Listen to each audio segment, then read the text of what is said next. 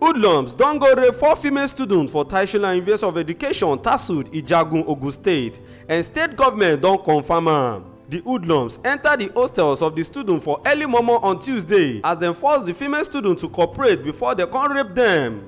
The hostel dey for Abakpawa, one area wey dey off the university campus. The deputy governor of Ogun State, wey be Mrs. Noimot Salako Oyedele, don visit the 4 victims and dem don dey receive treatment for the Olabisi Onabanjo University Teaching Hospital wey dey for Shagamu. Na Ahmed Abbas with a report for Wisdom Yard Television.